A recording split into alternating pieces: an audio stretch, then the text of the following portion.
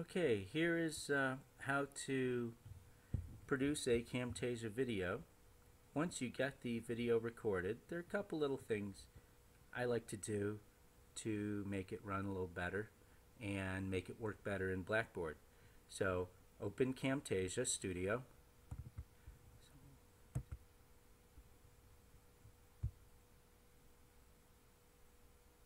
And there's Camtasia Studio 7. So open it up and click Run. There's the splash screen. Depending on the speed of your computer, the amount of time it takes to open up will vary.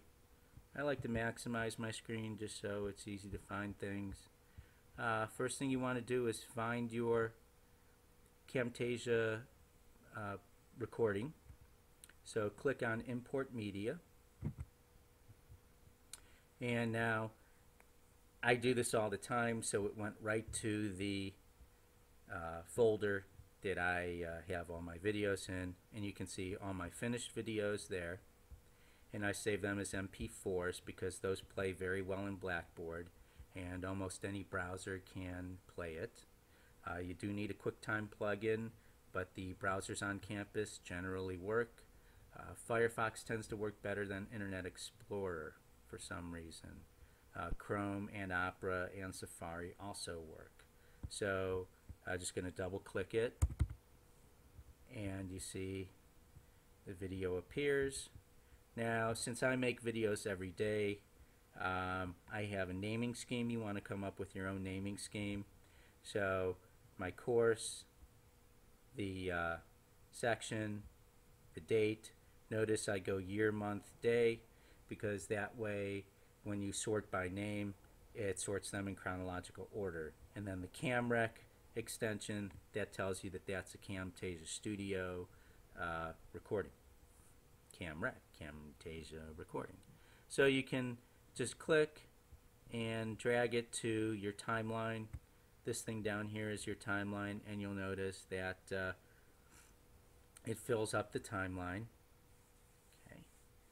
And then you want to set the dimensions. Now I do full screen recordings, which is on my other computer, which is 1280 by 800 pixels, and I decide that I like when it's about 850 pixels wide, which is good because students tend to have a minimum of a 1024 by 768 monitor. The ones in the computer labs are huge, and you don't have to worry about the size of your recording. But I want the biggest recording I can get and still fit on a regular screen. So I have found that 850 is a good size. So notice that this box says keep aspect ratio. Keep that box checked, and then I set the width to 850, and notice then the height automatically adjusts to maintain the same aspect ratio. I used to do it in 900 wide, but then I found that when you played in BlackBoard, because of the extra bar on the side in BlackBoard, you would have to use the scroll bar on the bottom of your browser to get the whole thing in frame. And sometimes the bottom would get cut off, which is where you can fast forward and pause. So I made it a little bit smaller. Keep that in mind when you're recording, that what is going to be played is going to be seen a little bit smaller than what you see on your screen. So click OK. Now, notice there are two audio tracks. The first one is for your microphone, and the second one is the internal one from sounds that come from within the computer. And this is just a couple of beeps that I don't need, so I'm going to click on it and delete it. It might reduce the size of your final video a little bit, so I do it. I'm not positive on that. It's certainly not going to make it any bigger. Now there's a couple of effects that I like to do.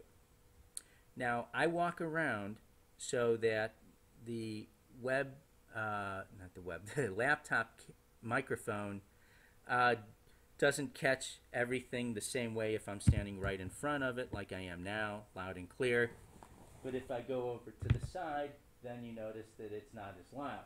So what I do is I select my audio track, click it, then I go to audio, and if you don't see a particular tool button, click on more. And there's only one here because this is a fairly wide screen. If, for example, let's make the screen a little smaller, notice now you click more and there's a lot of different buttons there. Okay, so I'm just going to maximize my window again just to make my life easy. Go to audio, and then where it says enable volume leveling, it keeps the volume from where it's quiet, gets a little louder, where it's loud, gets a little quieter, so it balances it out. So I enable that, and then you notice down here that gets really small, and that worries me. I don't know why. So I always do high volume variation. Now even if it already says high volume variation, go click on it, and then you'll see the sounds expand and have a little bit larger range. I think they'll be a little louder.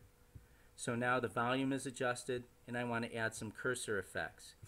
And this is something to keep in mind when you are recording, that move your mouse and use it as a pointer to point to things you want, and I'll show you why. So use your cursor effects. See, notice that there's this little highlight around your cursor, so you can use that when you play back. So that by using the mouse cursor as a pointer, then you can actually direct the user of your video to, what you want to draw their attention to. So I click on cursor effects, and the cursor size, I make it a little bit bigger. I go with 1.2. I've experimented, and that's a pretty good size. It's not so big that it's obtrusive, but it's a little bigger than regular standard size, so it does draw the attention to it. And then I'm going to add a highlight effect, and I just do highlight. You can see what spotlight does. Spotlight dims everything around it. I don't like that. And then magnify, which again, I don't want that either, so I go with highlight. Now, there's also a little arrow here that indicates there's some kind of a submenu, and click that on the highlight effect.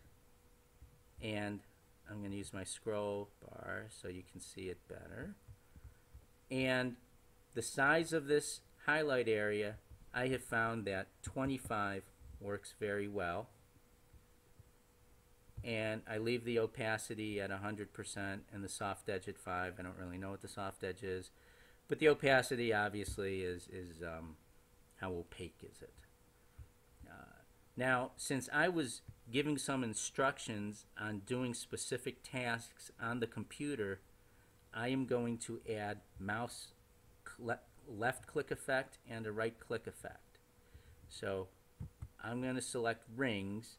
Rings are the most visible, and notice when I click the little submenu arrow here that the color is red, the size is 20 as far as how wide it goes, and the duration is 0.8 seconds. It seems pretty good. So now I'm going to scroll down, and I'm going to select a right click effect.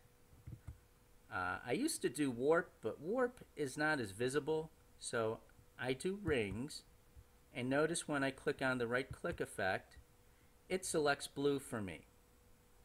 So once you select the rings and rings, you actually don't need to select the submenus.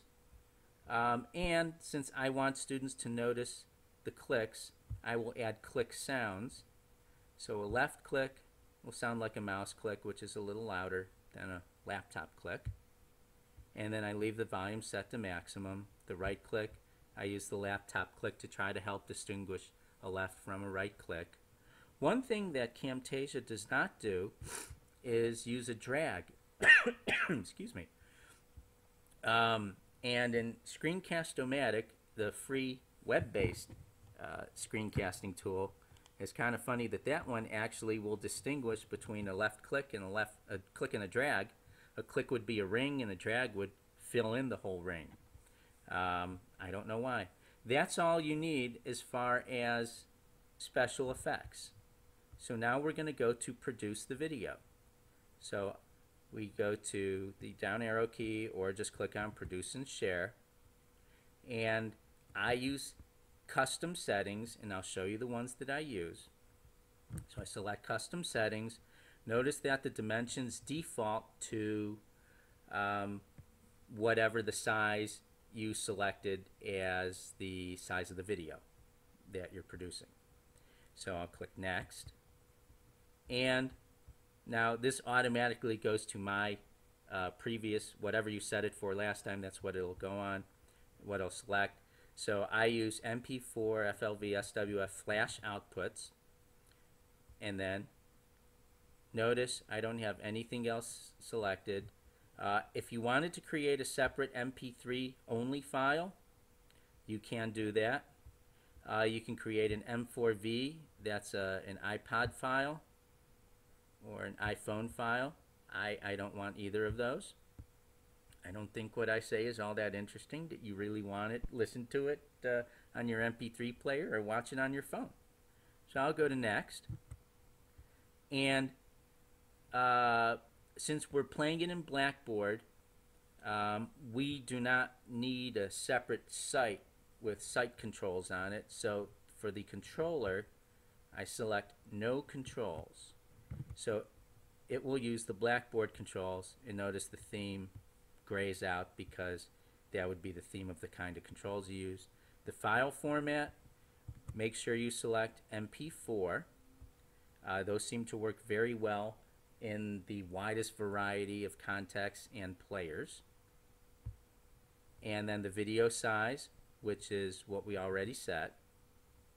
And if you click on flash options, do that just to make sure that you have the same settings that I have here. The frame rate, I use their automatic frame rate, in other words, how many frames per second. If you're playing full motion video, I'm going to tell you it's going to be choppy. Also, if you play full motion video with sound and you activate the microphone, which you're going to do because you want to talk,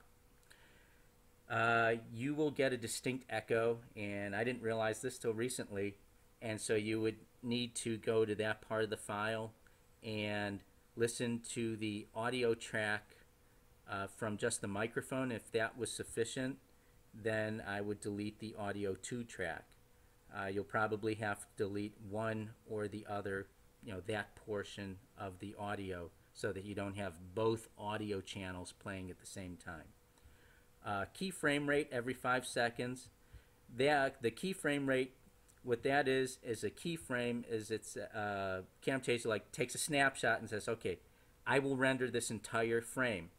And then between then and the next keyframe, what Camtasia will do is just encode the changes from that keyframe. And so it doesn't have to record, it doesn't have to save every bit of information of every frame. So that allows you to get a much smaller file.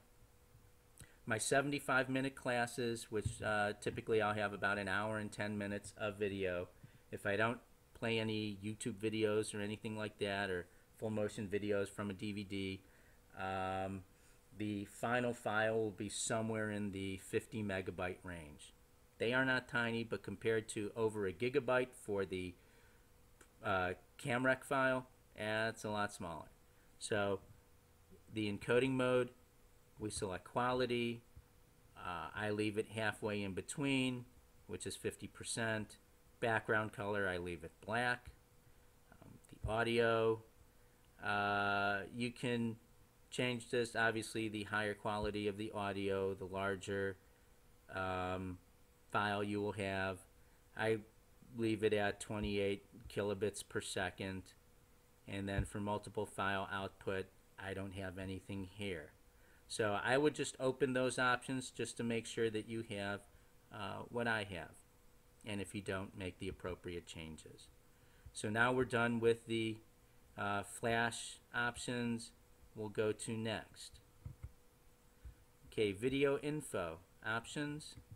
So this is the title, BACS 300 section 22 and 2011 2011 10 11. Now here's a little trick that you can use when you're moving from field to field within a form. Tab to the next field, then shift tab back. Notice that that whole title is highlighted. Control C, and now I've copied that because I'm going to need to enter that title again, because that's what I'm going to name my file. The date, just to make sure it's less confusing, I always set my date to the same date as the recording rather than the current date. You can enter your author information. I don't enter any iTunes information. I'm not planning on playing it in iTunes or uploading it to iTunes Marketplace. Click OK when you're done. Go to next. Oh, make sure that I don't want a watermark. So, and then I'll go to next. I don't really care that it says Camtasia on it. And now, see the production name? Notice that it's highlighted. And I'm going to Control V to paste that title that I copied. And what folder do you want to save it in?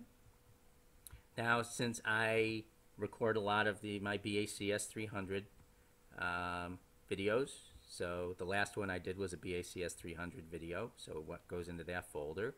But click on the folder to open and browse your folders, and you can go anywhere you want. Put it on your desktop, put it wherever you want. So I put it in my BACS 300 Camtasia folder. I save it, and then I want to see the production results when I'm done. So it'll bring up a window like this, and it'll tell me exactly how long it is, how big it is, blah blah blah. And notice, check this out before you click finish, that it's going into the correct folder. It's got the correct file name. Notice it has the MP4 extension on it. And then when you're done, you click finish. And notice that my project is now rendering. And so you can see that's 0.1%. It takes a while. This was a 75-minute class. It'll probably take somewhere between a half an hour to an hour. It could take 2 hours, depending on your computer. This is a powerful computer. I have an i7 portable low voltage processor, and I have 8 gigs of RAM, and I have a solid state hard drive, and I have a separate graphics processor. So this goes pretty fast. On my other machine, which is about 3 years old, it's has not an i7 or i5. It's a dual core or Core 2 Duo processor, and I do have 8 gigs of RAM. Camtasia will use only at most 4 gigs of RAM. Anyway, and that computer, it will take, instead of maybe a half an hour on this computer, it'll take up to about 2 hours. And part of that is also the processing will take a lot of your CPU power. You'll see what I mean if I do Control-Alt-Delete and I go to Task Manager. And in my Task Manager, you can see the applications running. And if I look at Processes and I click to sort by CPU, you can see that Camtasia Studio is using over 70% of my CPU power. and you can look at how much memory it's using. So it really sucks a lot of resources. If you don't have a very powerful computer and you're trying to do something else, it's going to run really, really, really slow. Also, your fan will run a lot more often if your computer tends to run hot. If you're running a laptop, make sure you have a good laptop cooler, because otherwise I've had my other computer overheat, and there is a heat breaker, and it just shuts your computer off when it gets too hot. And then, of course, you have to start all over. So, don't do that. And in case your computer does run too hot, here's a little tip. So now in this task manager under processes, I'm going to click Camtasia Studio to select it. I'm going to right click and scroll down to Set Affinity. And this says, notice I can choose how many processors it's going to use. I have 2 processors on my other computer, so I select, I uncheck the all processors, and then I just select one of those processors. And it takes longer to render it, but I don't overheat anymore. So that's a solution. It only took me about a week to find that on a discussion forum somewhere. Also, if you get an out of memory message, you can write an email to Camtasia about that, and they will send you a little patch to run, which will allow Camtasia to access up to 4 gigs of RAM. Without it, I believe it only will access 2 gigs of RAM, which means it's going to take longer to process, and you may run out of memory. So I'm going to cancel. So I'm going to do that, and that's it.